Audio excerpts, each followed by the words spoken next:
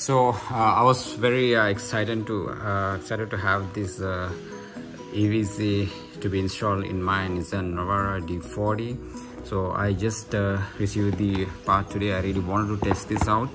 I have tested this with the Nissan Navara NP300 D23 a few days back, and it was amazing. It kills the power. So I just got it. I'm going to install it and then see how it looks like and how it gonna respond. So before I unbox this, just wanted to give a quick explanation on what it is and how does it work.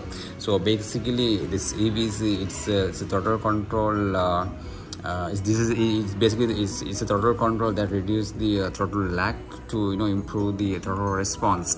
So this can experience in various ways, and also which makes very often in modern fly-by-wire vehicles. So in that regards, testing this and it was got disconnected.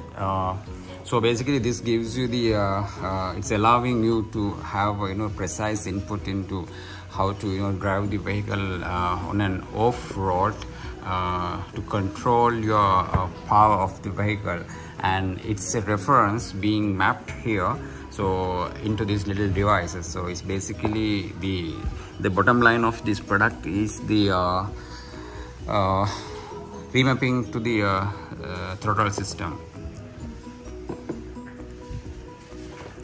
And this is a little display, so it is ultimate performance. So, and this can be pasted nicely on the easy access within your vehicle.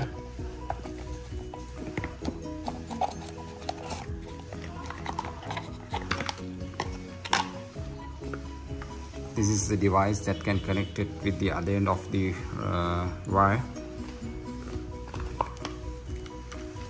Basically, these two will get connected like this, and so this socket will connect directly to the throttle, the paddle sensor, and the other end will connect it to the other side of this. So basically, this is how it is. So this side will get connected to the paddle sensor. I'll show you while I'm installing this. And this end will get connected to the other side of the paddle sensor. The socket that we remove, it will get connected here, and it comes with the two cable tie and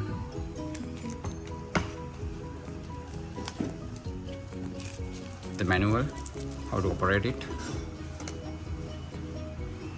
double tape, and then this sticker. So people who read this know this, so they know that is being controlled by the EVC. Let's get it installed and then see how it's gonna respond. So I'm gonna install in this monster the EVC. It's a 5 minutes, lesser than 5 minutes job to do the installation. So all what you need to do is this is a paddle sensor. So you need to unlock the paddle original socket from the wire harness, take it off, and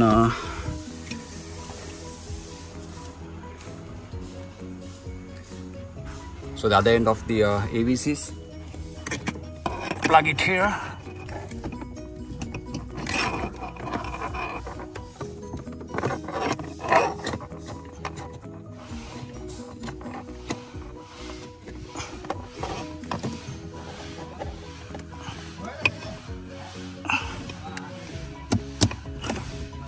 Done. And this end will get connected here. It's super duper easy process. I think another side.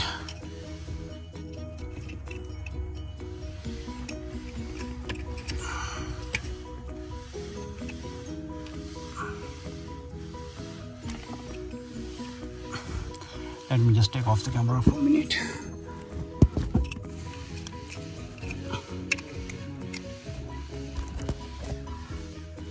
connect like that and then lock it. So that's all. So you need to do a proper wiring here instead of it being get stuck in.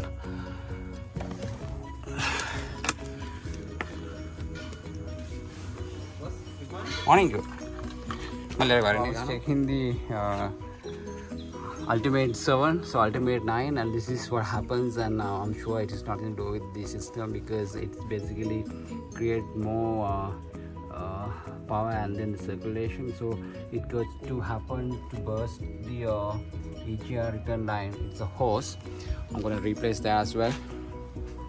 So all these things needs to be considered when you are replacing such thing, because I was a bit worried, and I have replaced all the old hoses with the new ones. Unfortunately this happens, but let's see what has happened with this. So it is not just, you know, plug and play. So there are consequences also you need to be think of. So before the test drive, before I tested this EVC device, so let me introduce the functions that has. So basically this has a 3 main functions. So so this is the mode button, and this is the set button. So in mode, so this is the automatic controller, wherein it responds according to the needed throttle response. And the next one is off. So this is basically completely off, or the isolate the EVC model or the mode. And this is economy. So economy you can set from 1 to 9. Economy 0, 1 to 9 you can set according to your budget, or it's basically the budget driven one. I'm gonna do these tests in every mode. And the next one is the ultra. So this is something get, you know, fired up and then it get boom. So that ultimate also you can set from 0 to 9.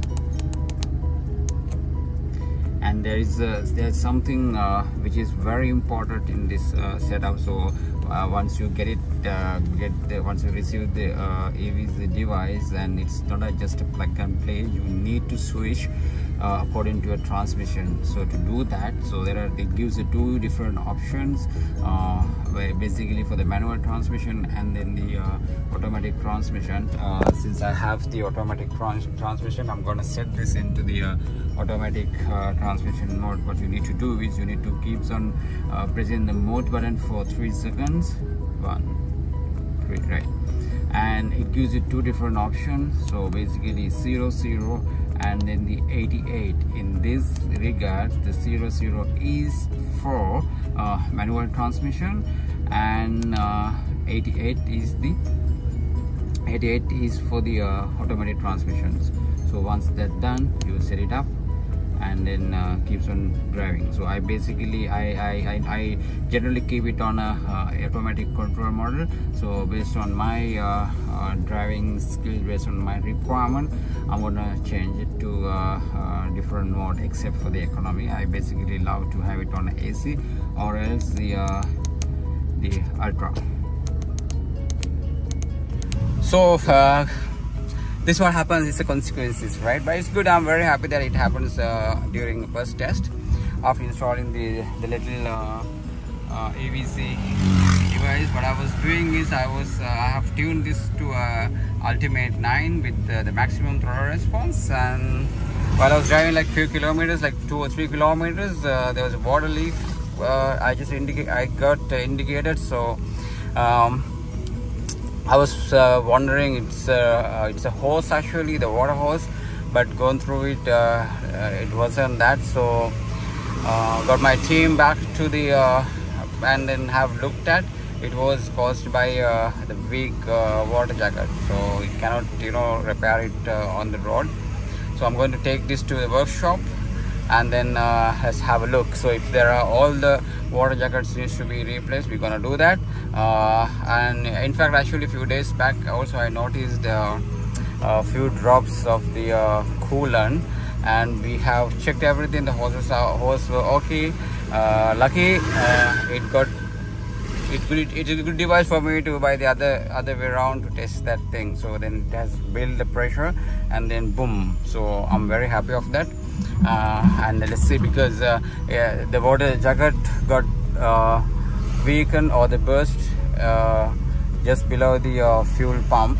So we have to check this out.